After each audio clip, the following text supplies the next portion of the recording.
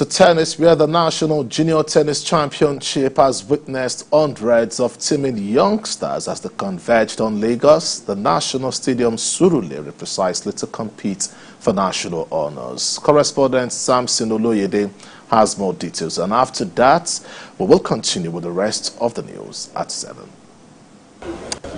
The 5th edition of the National Junior Tennis Championship, organized by the Alhaji Adewale Issa Foundation in conjunction with the Nigerian Tennis Federation, is ongoing at the National Stadium Surulere, Lagos.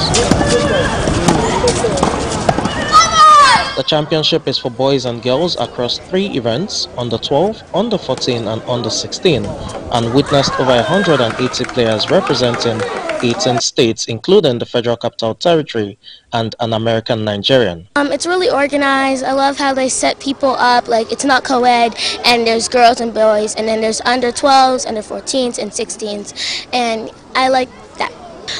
It was great. I played a 7-year-old today, and I won 4-0, and it was a good experience. It's helping us to express, show our skills and our talents in the court, and so that it can be seen worldwide. I think it's competitive.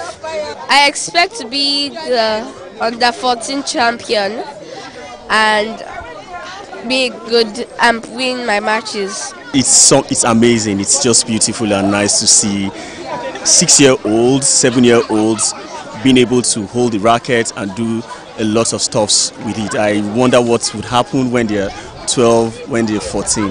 The championship highlights the need to grow the sport from the grassroots in addressing the challenges. Catch them young, grassroots. If you don't start from the grassroots, it will be difficult to just pick up anybody. Send coaches for refresher courses.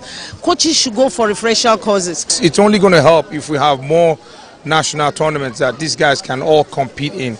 Then secondly, sponsorship.